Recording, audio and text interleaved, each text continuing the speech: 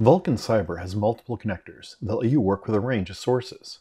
We have a video on adding standard connectors, but we also include a curated repository of demo connectors that are pre-loaded with data to help you get a feel for using the platform. I'm going to demonstrate connecting two of those demo sources now. For this example, I'm going to use Microsoft's Defender for Cloud and Qualys. To do it, I simply click on Add Connector, then select the Demo Data checkbox. That brings up the curated demo data sources, and here I'll click on Defender and Qualys, and that's it. Vulcan added them automatically, with no additional configuration.